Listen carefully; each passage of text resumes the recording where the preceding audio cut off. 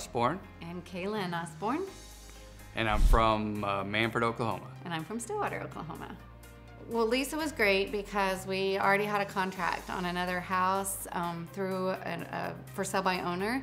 And we were, that was about to fall through, but we weren't sure if it was going to. And we found her, or Doug found her, just on a sign listing, and she showed us a house she had listed, and then she was willing to show us for weeks more houses in case our contract fell through. And she was a realtor that was willing to take the risk of not making any money off of us and took the time to spend that time with us. Yeah, and she knew the area very, very well. She was very professional. She was very organized, and we couldn't ask for better service. Well, like I said, I mean, she was always very organized. I mean, she had homes planned out by the time, by the location, had all the appointments set up. So we basically showed up, we saw numerous homes, and she really listened to what we were looking for. So instead of just showing us random houses, she was truly trying to find what we wanted to try to purchase. So. Yeah, and there was a lot of wasted time. She just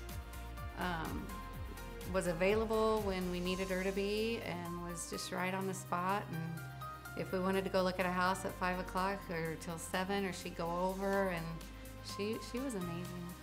Lisa was extremely professional. She always dressed to the T. She looked great. I always liked her shoes.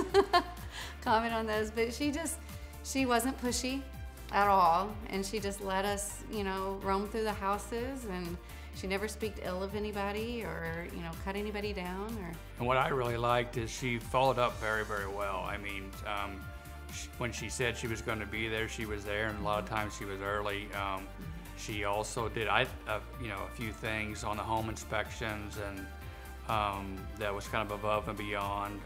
So she was just, like I said, definitely there whenever we needed her, and really helped us through the process. I think Lisa, as opposed to other realtors, just treated us with, like we knew, like we weren't first-time buyers. And a lot of realtors treat you like you don't know anything. And she treated us professionally, and she treated us respectfully. Like,